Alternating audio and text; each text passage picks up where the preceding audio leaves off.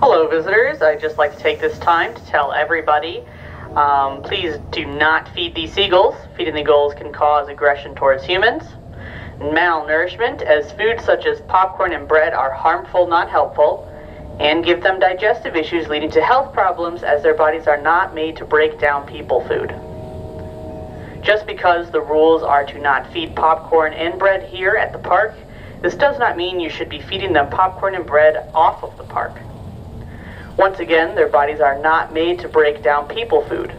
Popcorn and bread are not a part of their natural diet. So once again, please do not feed the seagulls. Thank you for your understanding and for helping us keep wildlife wild.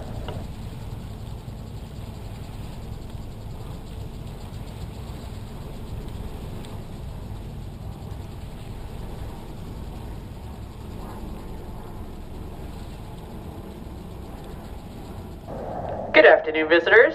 Right now, departing through the Duluth Ship Canal, we have the Paul R. Tregurtha. The Paul R. Tregurtha was built as the William J. Delancey in 1981 by the American Shipbuilding Company in Lorain, Ohio. She measures 1,013 feet and 6 inches in length, 105 feet in width, and 56 feet in depth, not 500. She is powered by two 8,040 horsepower, 6-cylinder Mack diesel engines, which give her a top speed of 14 knots or about 16 miles per hour. She is also equipped with a 1,500 horsepower bow thruster to aid her maneuverability in port. The Paul R. Tregurtha has 36 hatches on her deck, which open into 5 cargo holds located below deck. Each hatch covering measures 65 by 11 feet and weighs 6 tons each.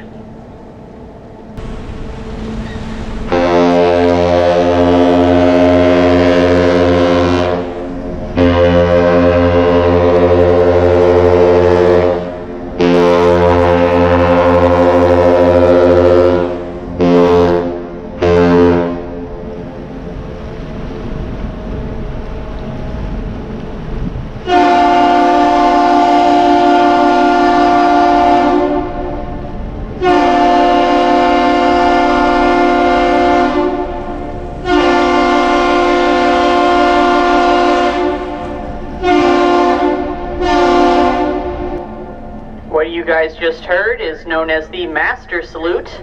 It is 3 long and 2 short blasts. It is not the most common ship signal exchange between the bridge and boat, but it is one of many. Today, the Paul R. Tregurtha is loaded up with coal, which they got from Superior Midwest Energy Terminal, and they are taking that to St. Clair, Michigan. The Paul R. Tregurtha has a maximum carrying capacity of 71,300 tons. Above her deck is a 260-foot self-unloading boom, which allows her to unload her own cargo at a rate of 10,000 tons per hour without the aid of shoreside equipment. If you see any crew on board, make sure you give them a big wave and wish them a safe trip. Named in honor of the Vice Chairman of Interlake Steamship Company,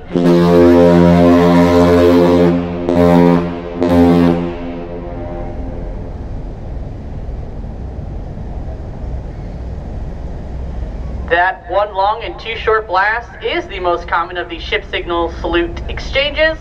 It is known as the Captain Salute, 1 long and 2 short blasts. Once again, the Paul R. Tregurtha is leaving loaded up with coal, headed towards St. Clair, Michigan. She is 1,013 feet and 6 inches in length, 105 feet in width, and 56 feet in depth.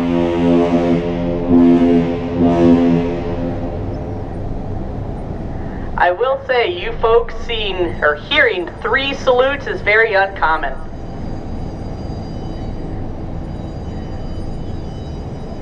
The Tregurtha was built for $60 million and became the flagship of Interlake Steamship Company. She was rechristened with her current name in 1990 to reflect Interlake's newest owners.